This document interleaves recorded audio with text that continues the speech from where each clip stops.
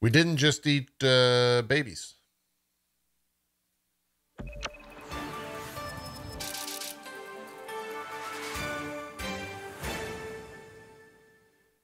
Man, people that you know are not in on the joke. That's a weird start. That's a weird start to the news right there.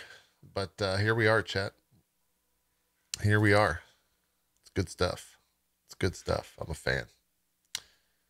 I'm a fan.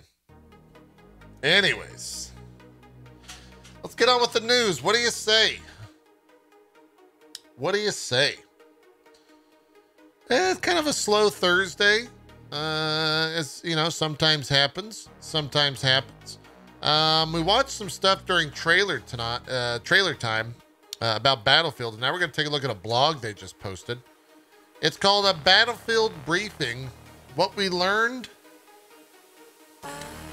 from the Open Beta. Our open beta was a special one, blah blah blah blah blah blah blah blah blah blah blah blah blah blah blah blah. Okay, here are the specialists.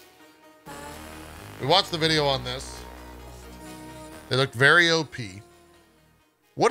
I'm kind of interested in video games that are just straight up giving people the ability to have wall hacks so that they don't have to download wall hacks.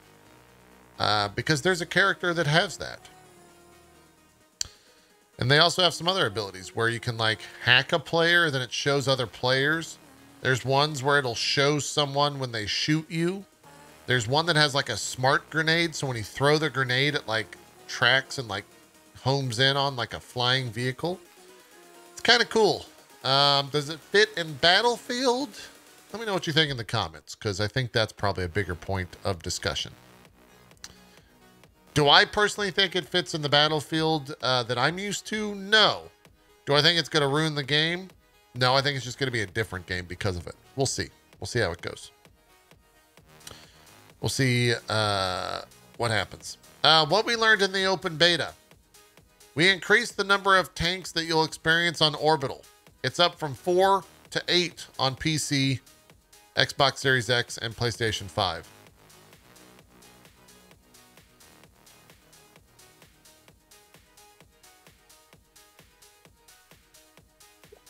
Why? I don't want more tanks. Tanks fucking suck. You know who asked for more tanks? People that use tanks. You know who those people are? Not my friends. Don't like them. Don't like those tanks. Not into it. I'm not into it. We made changes to the movement, adding strafe input to sliding. That's kind of interesting. Adding the ability to vault on moving objects. That could be kind of funny. And toning down jump spamming. Okay. A nearby grenade indicator has been added. Thank fuck. Entry and exit animations are now shorter, with some being removed entirely. Okay. Elevator's been fixed so you see less funky behaviors with doors. You know, the PR term there is less funky behaviors. I would have gone with, so the doors actually seem like a functioning aspect of our video game, because beforehand, they were utterly and completely broken and nonsensical at the same time. But there you go. There you go. Maybe I'm a little too harsh for PR. Yeah. Yeah. But there's much more beyond that. But if you want to learn about that, you need to subscribe to itmeJP with Prime, because ads are about to run for 3 minutes and you'll miss him reading the blog's next 3 paragraphs if you don't subscribe now. Strange. It's weird that they gave me a shout out in the blog post. First, we can test how our technical systems behave in the wild, bringing forward with us the learnings we had from our technical playtest in August to ensure the solutions we developed were successfully applied in the real world. Okay. All right. Secondly, we get to compare the behaviors of how we see things behaving internally with how they behave in the hands of you, the players. There's a lot of just like PR babble. Finally, an open beta on this scale provides us with the opportunity to directly hear from you on how the game feels. There's plenty of good discussion between covering some of our thoughts on the feedback that we've read and seen, shared, and discussed across various Battlefield communities. Interesting. Wait, what is this?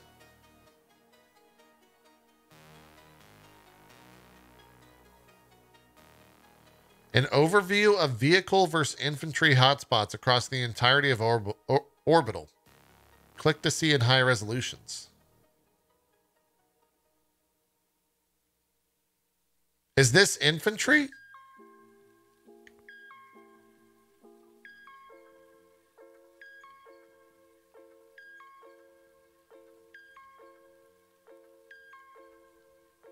I don't know what this is. This is just like a weird image. The image is entitled BF Blog Image Beta Recap Falling Parachute Full Res.png. Is this where people parachuted? I know it's a heat map, chat, but I don't understand what the fuck I'm looking at right here. I know this is the tower. Is this where parachutes were deployed? That's weird.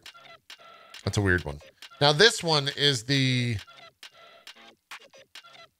vehicle versus infantry full res heat map. That's kind of cool. People really liked the tower. And they loved fighting in, like, no one enjoyed going into the forest. I actually thought the forest was like part of the best part of the map in terms of fighting. I enjoyed fighting in the forest. I did spawn here a lot though and jump off to go into the forest. The tower was a horrible spawn point. Incorrect. You spawn at the tower to jump off the tower immediately. Immediately. That's interesting though. Performance, bibbidi blop, shibop bop. Boop boop boop boo.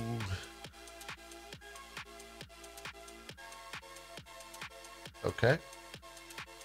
They just said some stuff about performance in the game and yeah.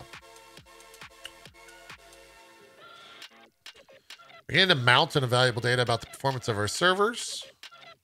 Servers are gonna fucking crash. Bot heavy servers were too prevalent across the first few hours for many players. Correct. Too many of you were being dropped into games that weren't being successfully backfilled. Left you fighting against bots. Correct.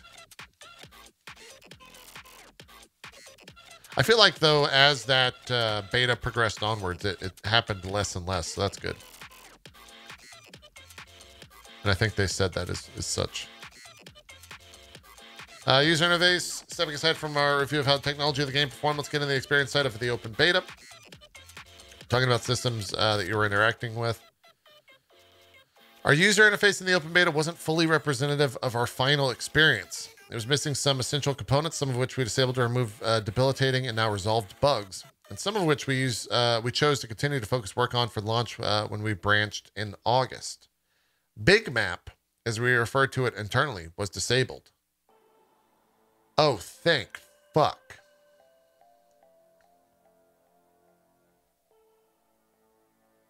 Thank God. Yeah, that was huge for me because I would press like M and nothing would happen. So good to see that. Thank God. We would pull this up during live gameplay by pressing the view/touchpad controller on console or M on PC. It provides me. Oh yeah, I know how map works. What is this? Comoros was also absent from the open beta. It's very much present in our build today. This is a staple of in-game communications for Battlefield. The ability to hold a single button and use quick action to give you an indication of what you're at and what you need. This is how it looks today. Yeah, so that's what we watched the trailer of already. It has all the stuff that you would expect. It's good stuff. In addition to our ping system, the ability to quick tap and input to give contextual indicators, we have some great tools at hand to hand you over at launch. Ping wasn't exactly working as well as we would have liked during the open beta, but at launch, you can expect it to function more responsively when you're pinging locations, assets, and enemy soldiers. Good. Did we watch this video? I don't think we watched this video.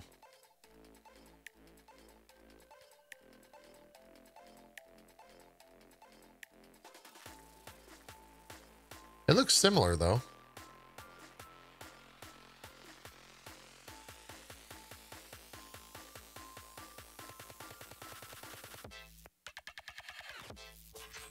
With score events visible on the right side of the screen into its final state, centrally beneath the crosshair provides you with more traditional kill confirmed dialogue that affirms who you've killed, healed, and helped across the experience, and now it's helping you to show your rewards you're getting for doing so. Good. Oh, okay, so it's got worldwide killed feed here, or maybe squad kill feed here. Okay. Good. There are multiple scoring events related to transport assist, spawn report, resupply, and heal support. They were absent in the open beta filled. They're in our full game. Good. Let's perform more significant performances passed on colorblind settings. Good. Special note to close out this section on UI. Let's talk about critical alert messaging, which appears at key moments on top of the screen. We hear you. It's too big. We reduced it in size, lowering the frequency of the alerts. We'll continue to take feedback on you from when you get hands on the full game. Great. These are all very good things so far. Let's talk loadouts. In the open beta, we unlocked more of the sandbox that is experienced when you first start playing the game. Is an important way of testing behavior of certain gadgets in a live environment. For the first 4 to 6 hours of the full game, expect to be working with a reduced array of gadgets for your open gadget slot. With your journey through the ranks, slowly introducing new ones for your loadout. The traditional experience of Battlefield game, where classes fulfill traditional roles, is an experience that you graduate out of the first 10 levels. Your specialist will have the options to choose from medical crate, ammo crate, the recoilless M5 launcher, and or repair tool as starting gadgets, and enable experience of playing in ways that allow players to feel the benefit of playing in more supportive roles. Huh. Loadouts are fully customizable. In the open beta, you're set up with 4 loadouts that mirror the traditional class structure of assault, medic, support, and recon. They'll be there too at launch for all players as default, but there's actually a much bigger suite of tools available to help you speed up the act of switching to different setups and let you get right back into the action. What is this? We didn't watch this.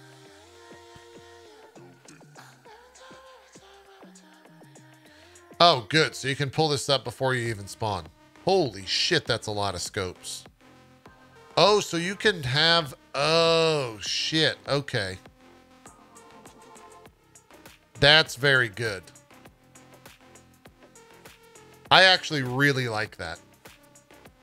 So you could have like 2 kits on the plus menu.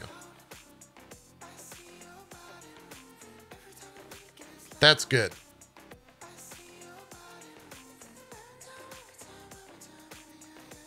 I like that. That's a good change. Cool. Moving away from loadout, let's talk squad composition. We hear you on this topic. Squad comp matters. You each experience 4 of the 10 specialists coming to Battlefield 2042 at launch, so we can appreciate the experiencing the full diversity of your gameplay. Nor variety of customization wasn't accessible for you during the beta.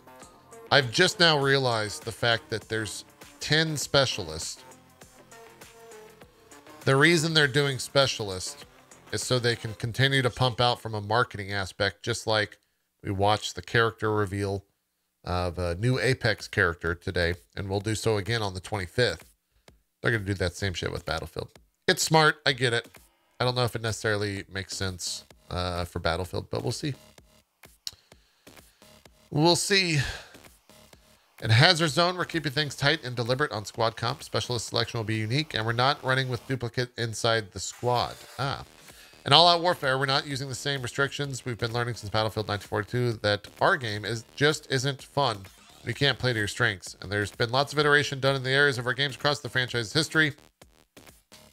In Battlefield 2042, you'll enjoy the freedom of moving between specialists and loadouts you need to support the squad, and there are parts of the experience that we have in our builds today that helps reinforce that. First, there's our insertion flow. Your squad mates will be shown your player cards, where you've got the chance to personalize and flare it off to show some of your playstyles. I mean, I'm just going to choose the stupidest ones and meme shit. Come on now. Then there's the additional time in pre-round, which was disabled during the open beta to chat and make further changes to your squad comp so that you can hit the ground running straight out of the gates. All that's going to be used for is, I like Battlefield. Whoa! No one's going to be like, oh, I'm sniping. Better still, we're celebrating our strongest players of the team at the end of the round on our end of round flow. I missed this video as well.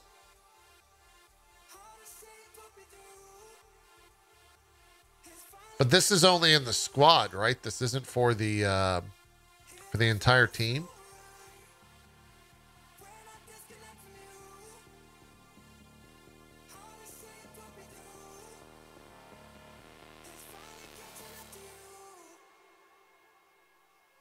Oh, squad. Okay, so it shows you where your squad placed. Okay. Cool. Wait, they played an 18-hour-long match? What the fuck? Interesting. Is there a... Do they talk about a, like, full-on map score system?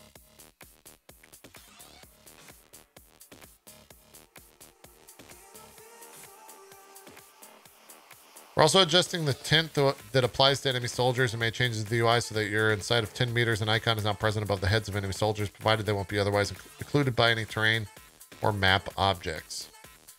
Similarly, we're also working to ensure the friendly icons will no longer be occluded through walls within 40 meters to address instances of our systems failing to represent a player as a friendly teammate before they've entered your field of view.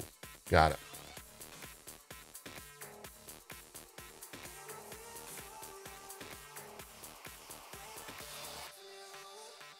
Cross-platform invites for squatting up will otherwise be in at launch.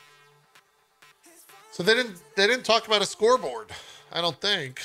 Score board. No, they didn't. Kind of sucks. They legit want to drop the total leaderboard. That just seems stupid to me. Like, what the fuck's the point if I'm not number one on the server? You know?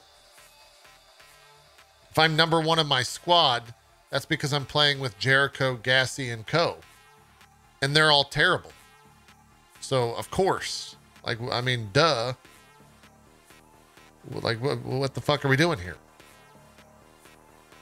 I got to be in the top of the entire team. Anyways, what else do we got? We got new cards for the Xbox Series X and S when it comes to expansion cards. New 2 terabyte and 512 gigabyte Seagate storage expansion cards for the Xbox Series X and S. The 512 is $140 and the 2 terabyte is $400. The 512 will launch mid-November and the 2 terabyte will launch in early December for that type of stuff. I will say, as someone who has a 1 terabyte one, because Microsoft sent me one when they sent me my Xbox Series X, it's really easy to install it. You just plug it in. The PlayStation is a little bit more involved.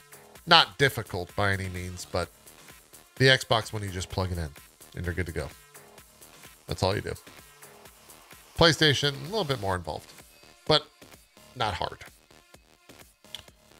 So that's cool. I wonder if they'll be sending me a 2 terabyte one. We'll see. It's a memory card from PS2. Pretty much. I mean, I have one right over there. It's on the back of my, it's very simple. You just plug it in. Just plug it in.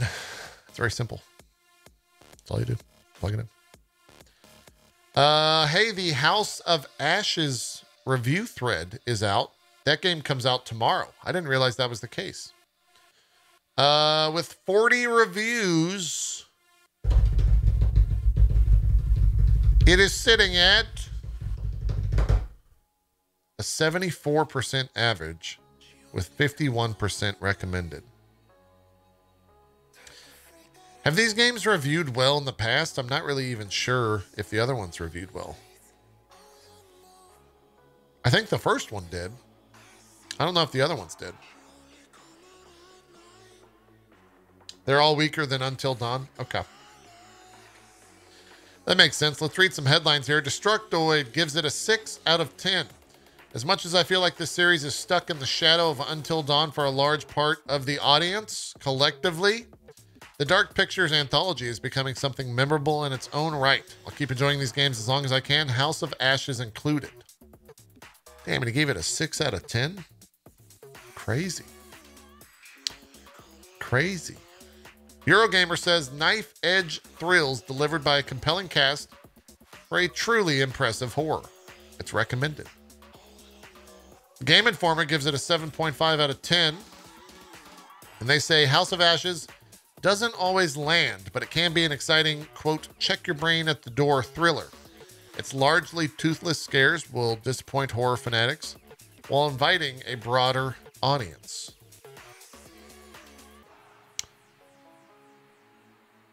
Where's IGN? Here we go. IGN, wait for it. It's an 8 out of 10. Dark Pictures Anthology, House of Ashes, is Supermassive's best horror game since Until Dawn made it famous. Okay. Okay. IGN Middle East gave it a 5.8 out of 10. The new installment in the series got its horror stripped down to a level that probably won't make you hesitate to play it alone at night. It will get you through a story that escalated fast to uncover a big lore that was weirdly shortened to end the story. Even though it was fun sometimes, House of Ashes is a broken mirror of what it could have been. Okay. PC Gamer gives it an 80 out of 100. Great monsters, stunning location, and a quality mystery makes this one of Supermassive's best. So it seems kind of, it seems fine, ultimately. What was the highest score? This man gave it streamer, whatever. I don't know who reviewed it. WCC F Tech gave it a 9 out of 10. The Dark Pictures Anthology House of Ashes is easily the best of the series so far. There are clear improvements in gameplay, such as difficulty options and complex control over the camera, which help pushes this forward.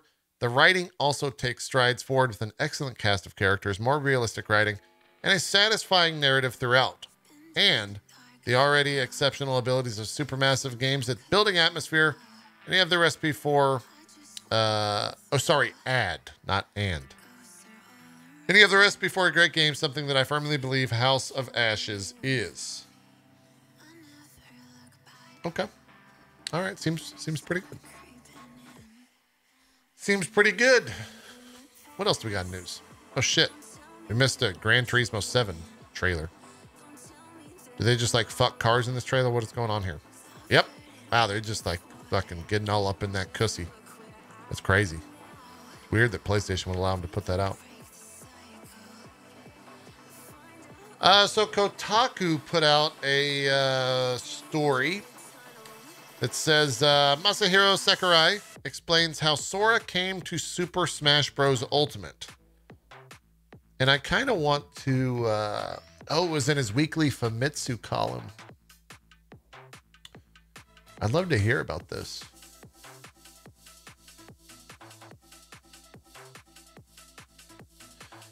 As I think some can imagine, the barriers for Sora entering the battle were quite high, he writes. Even though players' expectations were great, I honestly thought it was impossible. By chance, I met a higher up at Disney at an awards show, Sakurai writes in his column. I talked about how I'd like Sora to join the battle in Smash Bros. And I was told that they also thought it would be good if he was able to join the battle. What a surprise. After the chance meeting, Disney, Square Enix, and Nintendo all entered into long discussions about bringing Sora to Smash Bros. And in the end, Sakurai got the okay.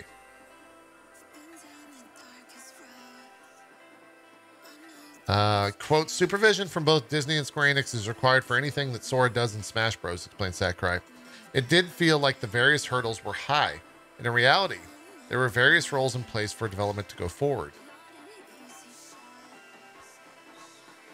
I mean, he didn't, okay, so we didn't really get the full story. Yeah, it's a pretty boring story. It's upsetting. What else do we have here? Oh, there's a new Grounded trailer. It's called, they put out a blog post that Grounded just got hotter and hazier. What are they adding? Oh, it's the new sandbox biome.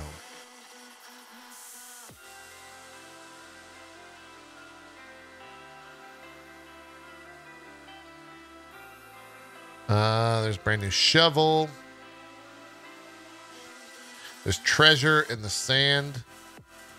They say, although the treasure isn't the only thing buried in this area, as players will now come face to face with one of the strongest foes yet, the ant lion. These new creatures love eating two things in this world: ants and you. Be prepared. Fuck that.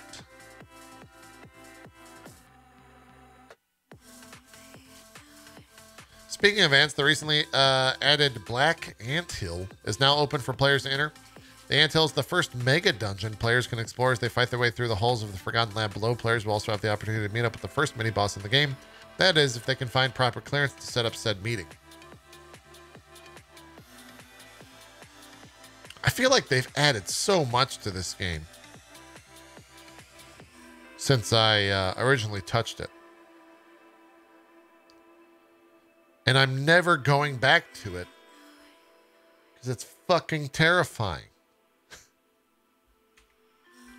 It's scary as shit. I don't need that. You kidding me? Yes, it's still in early access. And that is like generally the news of the day. We'll do a little key chat alerts here if you guys have anything to share.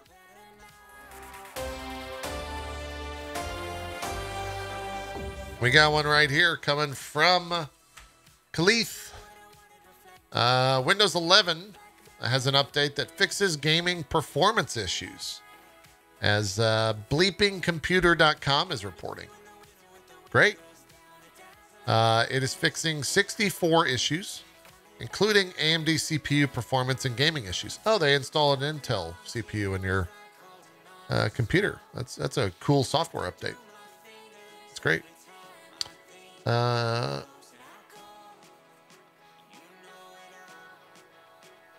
Yeah, doesn't necessarily. Oh, it does have all of them listed. Holy shit. So yeah, if you're running Windows 11, definitely take the KB500 6746 update. All right.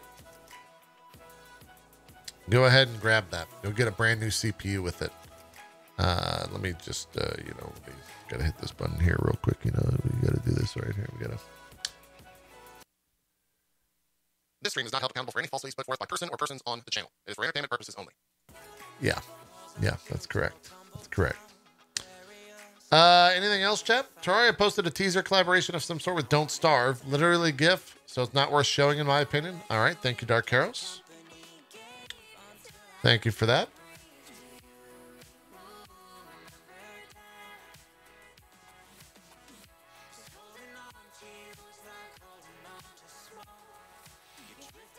I don't think there's any. What the fuck? Now, chat. I've seen some anime trailers before, but I did not see this one today. And I'm going to show you what it looks like.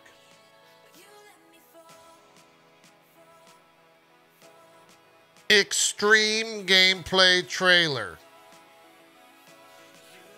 What the hell is that? God damn, that game looks huge. Big fucking game. Big. Massive. Anything else, chat? Anything else?